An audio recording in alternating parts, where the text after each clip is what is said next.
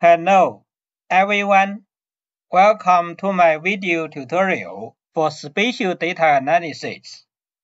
Today, I'm going to show you how to analyze the Vizgen MERFISH mouse brain receptor dataset using the Seurat package.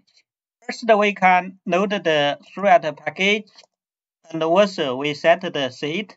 Then we can repeat the analysis using the same code. So you can download the Vizgen MERFISH mouse brain receptor dataset from the Vizgen website. So let's have a look at the dataset on Vizgen website.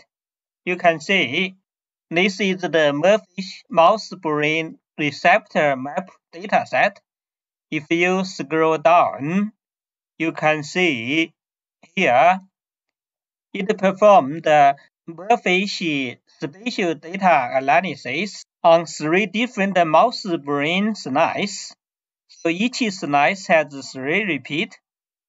So we are going to use slice 2, replicate 1 for today's demonstration. Then we can click the access to see the data in S2R1. To analyze the dataset using Seurat package, you need to download the order files in the cell boundaries, and the CSV file for cells by gene, and the cell metadata, also the detected transcripts CSV file. For the analysis using Seurat package, you don't need to download the images.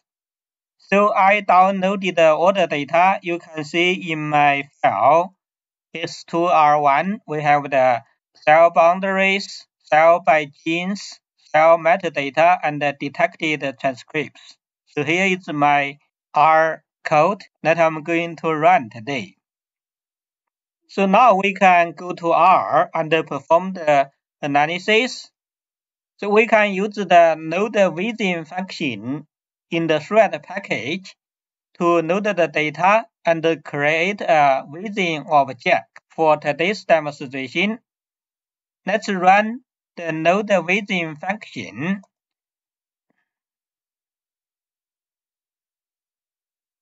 You can see we specified the files directory. All the files are in my S2R1 folder. Then we named the folder view as S2R1. Because we are going to load all the cell boundaries, if you have a look at that folder, it has more than 1,200 files. So it will take some time to load the data and create the Vizgen object. Okay, we loaded the data and created a Vizgen object. You can see in the data windows, we have a Vizgen object. We can connect the object and have a look at the data. So you can see in this dataset we have 483 genes and more than 83,000 cells. You can see we have the cis. In the cis, we have the count.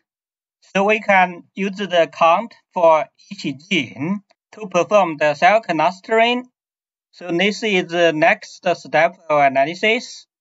So first, we can perform the SC transform to normalize the data, identify highly reliable genes, and also scale the data.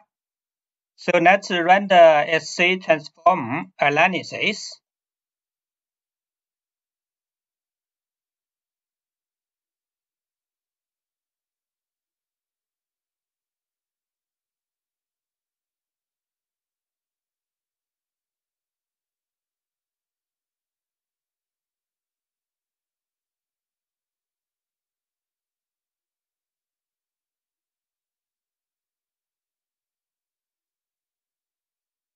Following the SC transform analysis, we can run PCA to perform the linear dimensional reduction.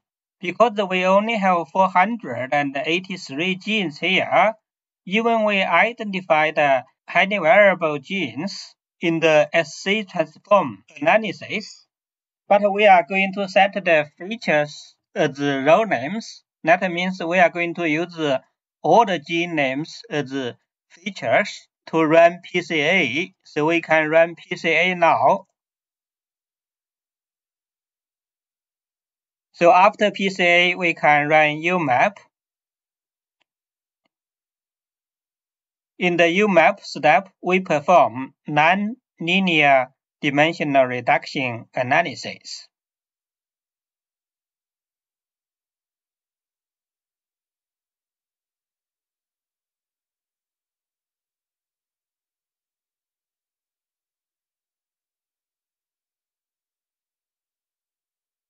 After UMAP analysis, we can compute a neighborhood graph for this dataset.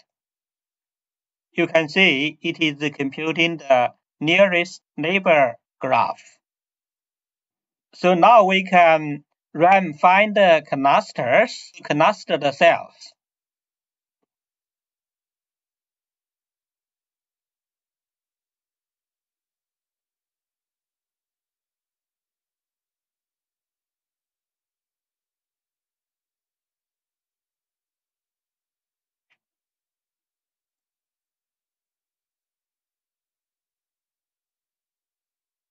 So you can see from the analysis we identified 22 cell clusters in this dataset. Now we can use the dim plot to look at the cell clusters. Let's run dim plot. So you can see in the plot window, we generated the UMAP for 22 cell clusters in this dataset. So now we clustered the cells. Because this is a spatial dataset, then we can use the image dim plot function to look at the cell clusters on the spatial coordinators. We can run this function. Let's zoom in. So you can see the localization for 22 cell clusters on the brain slice. Because we have 22 cell clusters here, so it is very hard to look at the localization for individual cell clusters. So we can actually plot individual cell clusters. We can set the cluster identity for the cluster that you want to look. For example, first we can plot the cluster 3. Then in the second plot, we can plot the cluster 6. So let's plot the first plot, then second plot. Then we can visualize them together for cluster 3 and cluster 6. Let's run. You can see we generated a full spatial plot. Left image shows the spatial coordinators for cluster 3, and the right-hand side image shows the spatial coordinators for cluster 6. You can see they localize in distinct regions for different cell clusters. So we generated the cell clusters, and also we can visualize the cell clusters on spatial coordinators. Next, we can visualize the gene expression in different cell clusters. For example, we can use the image feature plot to plot the gene SLC17A7. It is expressed in the neurons. Let's run it as plot 1. And also, we can use the image dim plot, then set the molecule's argument as gene name to visualize the localization of individual genes on the spatial coordinators. Then we can run this one as plot 2. Now we can visualize them together for the localization of gene SLC17A7. So you can see we generated the plot. Let's zoom in to see the image. You can see on the left-hand side, it shows the expression level of SLC 17A7 in the neurons of the mouse brain. You can see by the red color, SLC 17A7 is highly expressed in the neurons. On the right-hand side image, it shows the localization of SLC 17A7 in the neurons, and at the same time, we can visualize other cell canisters. So here we show the expression and the localization of individual genes. We can also visualize the co-expression of multiple genes. For example, in the first plot, we can co-visualize the molecules SLC 17A7. It is expressed in the neurons. Then we can visualize the second gene, olig-1. It is expressed in the oligodendrocyte. Let's make the first plot. In the second plot, we can identify mark genes for individual cell canisters. For example, we can use the find markers function to identify mark genes for the canister 14. Let's identify the marker genes first. You can see we have a data frame here. We identified 355 genes as the mark genes for canister 14. Then we can make a second plot to show the top 4 marker genes on the spatial coordinators. Let's make the second plot. Now we can visualize the first and the second plot. So we generated the plot. Let's zoom in again. You can see now on the left-hand side, the image shows expression SLC 17A7 and olig-1. SLC 17A7 is in red. Then olig-1 expression is in blue. So you can see they don't show co-expression because the first one is expressed in neurons. Then olig-1 is expressed in oligodendrocyte. In the second image, on the right-hand side, we show top 4 mark genes for the canister 14. Because they are top 4 mark genes for canister 14, canister 14 is the hippocampal neurons. Then you can see they are highly expressed in the hippocampal neurons. So here on the image, we have more than 83,000 cells. It is very hard to see the individual cells. Then we can crop the region that you are interested in and look at the individual cells in that region. So first we can run the image dim plot again to see the axis. Here we set the axis as 2. Let's run. So you can see in the image, we have the label for the y-axis and the x-axis. Then we can select a region by the y-axis and the x-axis. For example, we want to select one of the regions for the hippocampus. Then we can crop this area.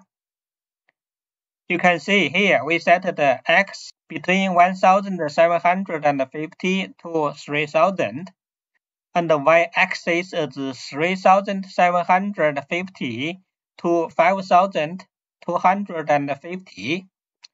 Then we can crop this area and name it as cropped coordinators. So we can use the crop function to select that region. We can run. So now we can set the cropped coordinators as a new field of view in this Vizgen object, and we name it as hippo because we are going to show the hippocampal region. So let's set it. And also we can set the default boundary for the hippocampal region to show cell segmentations. So now we can visualize the cropped area, use the image dimp not function again. So now the field of VO will be the hippo. We set it for the cropped area. So let's run the visualization function. Okay, you can see we generated the spatial coordinators for the cropped region. You can see this is the left side of the hippocampus region. Now you can see individual cells in this region. Because we can see the individual cells on the spatial coordinators now, then we can replot the gene expression in this cropped area. You can see here we are going to use the image dimp not function again. And the field of view will be the hippo. Then we can set the molecules as SLC 17A7 and OLIG1 for the demonstration. If we run this function, we should generate the spatial coordinators to see the SLC 17A7 and OLIG1 expression in individual cells. You can see we generated the figure. SLC 17A7 is highly expressed in the neurons in the hippocampus. Then OLIG1 is in blue color. It is expressed in the oligodendrocyte. Okay, that's today's demonstration. I showed you how to analyze the spatial dataset generated by the Vizgen MERFISH technology. This video is for R users. In my next video tutorial, I'm going to use the same dataset and make a video for Python users. If you are interested in the analysis in Python using the script py, I hope to see you in my next video tutorial.